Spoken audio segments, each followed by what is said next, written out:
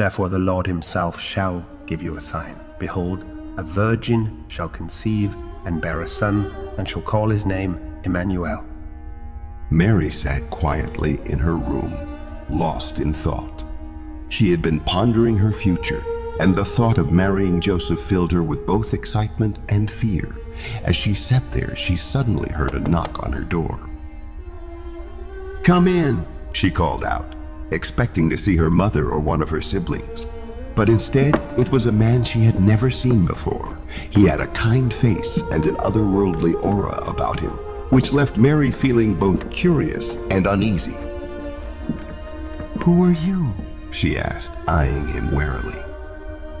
"I am Gabriel," the man replied. "I have been sent by God to bring you some news." Mary's eyes widened in surprise. News from God? She had never imagined such a thing could happen to her. "What news?" she asked, unable to hide her curiosity. "God has chosen you to be the mother of his son," Gabriel said, his voice filled with reverence. "You will give birth to a child who will be called Jesus, and he will be the Savior of the world." Mary was speechless.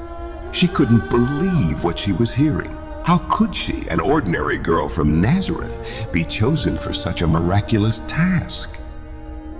Mary was stunned. She knew what this meant, but how was it possible? She asked the angel, "How will this be, since I am a virgin?" "The Holy Spirit will come upon you, and the power of the Most High will overshadow you," Gabriel explained. "This is how the child will be conceived, and he will be holy and called the Son of God." Mary's heart was pounding in her chest.